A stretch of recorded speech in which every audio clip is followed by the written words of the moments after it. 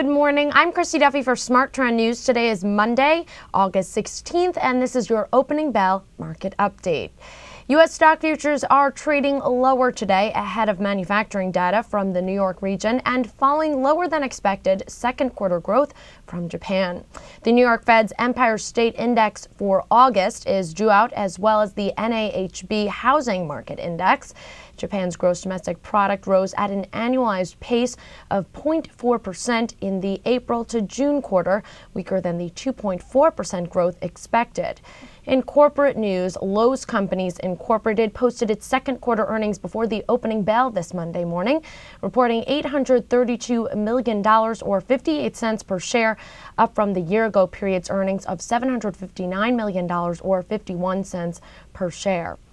Looking at how the markets are trading this morning, the Dow Jones Industrial Average futures are trading 37 points below fair value, the S&P 500 trading 4.6 points below fair value, and the Nasdaq Composite futures trading 3.25 points below fair value. Now for more perspective on what's happening in the markets today, let's turn it to Andy Zamfotis from Lagard Capital. Good morning, Andy. Hi. Well, it's been a relatively quiet morning so far. We have futures down a little bit, Europe's down fractionally. Investors are going to look to see if the market can rebound after last week's 3% decline. We are in the middle of August, so it could be tough as a lot of investors and traders just aren't at their desks these last few weeks. This week in the earnings spotlight, we have a lot of the nation's retailers set to report. We start today with Lowe, and then later in the week we're going to get Walmart, Home Depot, and a lot of other names, so keep an eye on that sector. Also set to report today is the food retailer and distributor Cisco. The street's looking for 58 cents. That's up from 53 cents in the year-ago period.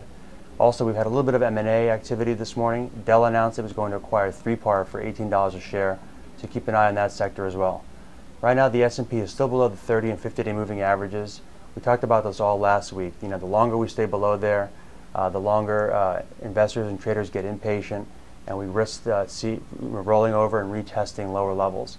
Goldman was out with a note on Friday saying that they see this head and shoulders pattern developing. They're looking for a retest at the bottom of the recent range of 1,000 and 1040 in the S&P. Given the fact we haven't seen much of a bid in the market lately, we certainly can't rule out that scenario. So keep an eye on these very key levels. And also this morning we do get Empire Manufacturing, so that could set the tone for early morning trade. Thank you, Andy. I'm Christy Duffy for SmarTrend News. More news and market analysis. Make sure to subscribe to our YouTube channel. That's Trade the Trend. Also visit our website, tradethetrend.com, for more headlines.